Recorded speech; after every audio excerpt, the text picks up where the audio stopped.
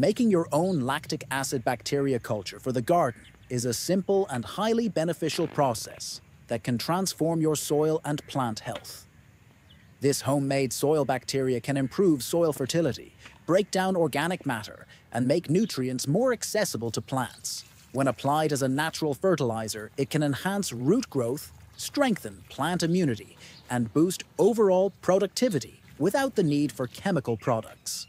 Let's walk through the process, step by step. Start with 1 glass of uncooked white rice. Place it in a container filled with 1 liter of clean water.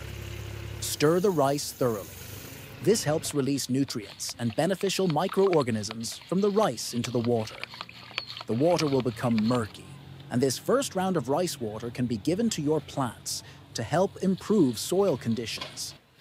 After that, add fresh water again, stir the rice, and give this second round of murky water to your plants as well.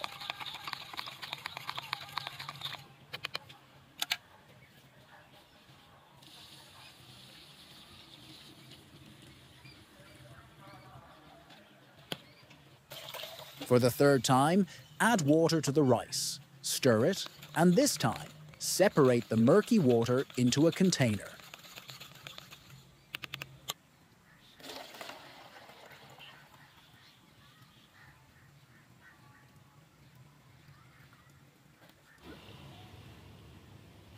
Cover the container with a cloth or a lid, but make sure it is loose enough to allow for air exchange.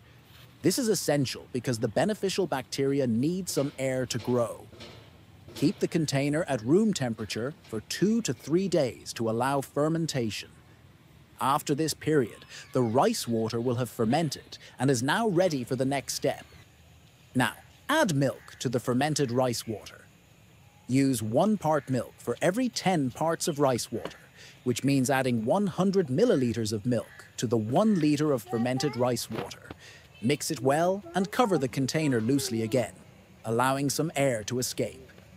Leave it at room temperature for about 3 to 7 days, depending on the temperature in your area. In our weather, which is around 32 degrees Celsius, 90 degrees Fahrenheit during the day, and 20 degrees Celsius, 68 degrees Fahrenheit at night, it only took 3 days for the mixture to start separating into solid curds and liquid whey. Once the mixture has separated, strain it to remove the solid curds, leaving behind the liquid whey.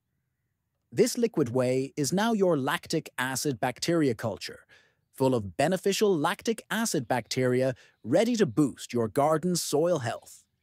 Store the liquid in a clean container in the fridge. It can last for several months if kept refrigerated. When you're ready to use it, dilute the almost 1 liter of this bacteria-rich whey with about 15 liters of water. This diluted mixture can be applied directly to your plants, helping to improve the soil and encourage plant growth.